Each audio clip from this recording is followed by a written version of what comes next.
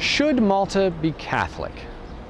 On our first night in Gozo, we went out for a pizza and an old man was feeling chatty at the table next to us. As per usual, we asked him, if you were in charge of our series, what would you say about your island?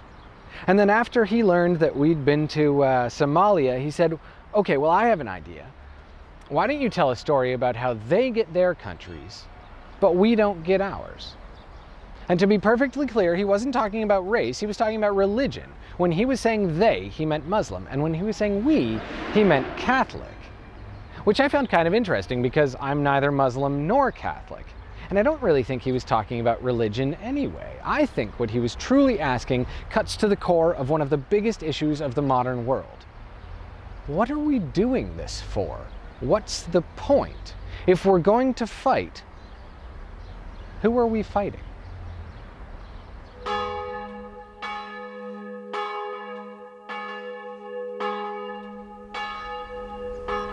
There's only one place on Earth that's more Catholic than Malta, and it's the Vatican.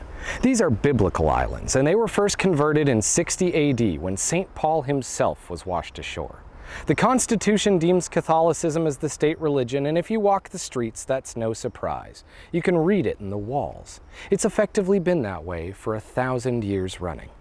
On top of that, arguably the most famous thing that ever happened here was the Great Siege of 1565, when the crusading Knights Hospitaller held off a Muslim invasion multiple times their size, in many ways saving Europe from further Islamification. The Church even has a feast every year to celebrate their victory. If there's any country that should belong to the Catholics, it's this one. But that said, to claim that Catholicism is the backbone of Maltese culture would be a vast overstatement. All cultures are amalgams, and the Maltese culture is heavily based on a Muslim-Arab way of life. It's rarely mentioned, but their language, their names, the way they farm, it all stems from their time as an Arab colony. Some of their traditions even predate Christianity completely. Times may have changed, but the people still carry the torch. Back in Ethiopia, a man at the bar asked Eric and I our religion. When we told him we had none, he genuinely couldn't believe it. He asked, "How will you be buried with respect?" And when we told him that in our country, respect to us was allowing the individual to decide their own choices, he was incredulous. Us being buried differently than each other was making him question why he wanted to be buried the Ethiopian way. And it pissed him off to think about it. And in turn, he angrily stopped talking to us. If everyone buries their dead the same way, you can be certain that you're doing it the right way too. The moment somebody changes that, it causes ripples. Ripples that few people want. Nobody likes being pressed on their purpose. Cognitive dissonance forces us to rethink, and rethinking can ruin everything. It isn't just about belief in God, it's whatever helps you get up in the morning. Whatever allows you to trust your neighbor. Whatever group it is you think you belong to, you need that purpose. It's become popular today on both sides of the fence to pretend that Western society and the systems that go with it have had no purpose. But that's not true. It's that it threatens theirs. To those who subgroup by skin color, other races will always be a threat. To those who subgroup by nation, foreigners will always be a threat. To those who subgroup by ideology, free thought is a threat. The ability to question that is the very essence of liberalism. Because regardless of ideology, they often all come out the same way. A strong leader meant to unify the rest of us through strength. An iron fist that can make us all agree. Good Christians or good communists or good Somali or whatever other subgroup they feel they belong to, they believe it will make them happy, that it will keep them from fear. But I don't really think that's true. Personally, I don't think Somalia's government should be Muslim. Obviously, I understand why it is and why it will remain that way. And not to say that it's even remotely the entire problem, of course, but I believe that their demand for religious governance has held them back from creating an enviable society. They're hanging on to an old ideology and in turn having trouble meeting the realities of our modern world. And despite its obvious and present failures, liberalism has been one of the greatest gifts man has ever given itself.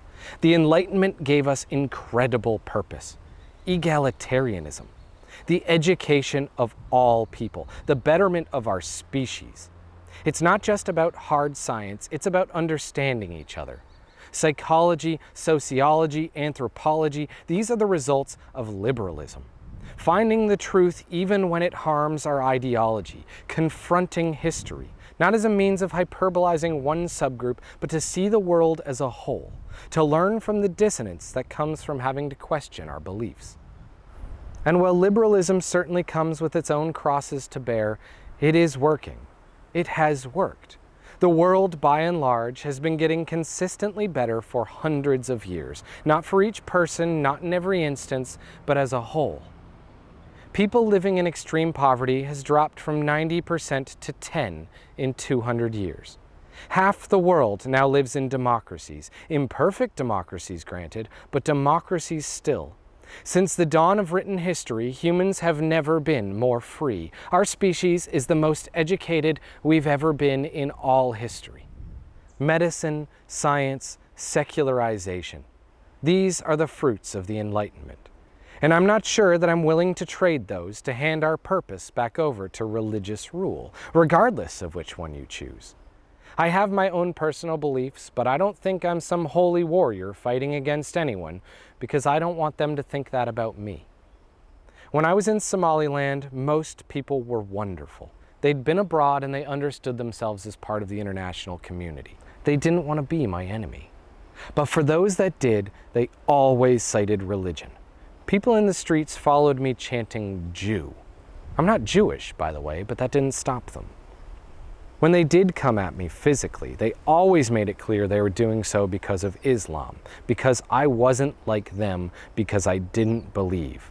I made them challenge their worldview just by existing in their space, and some people simply can't handle that. And I, for one, don't believe that that's something we should be emulating. I don't think it's something that will benefit Malta. Nations that have taken to liberalism have on average done better than those that haven't. Nations that have secularized have on average done better than those that haven't. Democracies have done better. Nations that have brought in immigrants have done better than those that haven't. These are the facts. There's a reason why we do these things. They are ultimately egalitarian. They align with our purpose. And there's a reason why nations like Somalia push back. But I didn't need to make this video. Prosperity is its own driver, and as religious as it is, Malta is not a monolith. We're no longer unified by the Crusades, and over the past 20 years, church visitations have cut in half. Divorce has been made legal. Homosexuality is no longer a crime. Wealth is increasing all around the islands, and the new generation are sporting a much more international identity. This is now among the most densely populated and urbanized nations on Earth, a city-state, an entirely urban nation.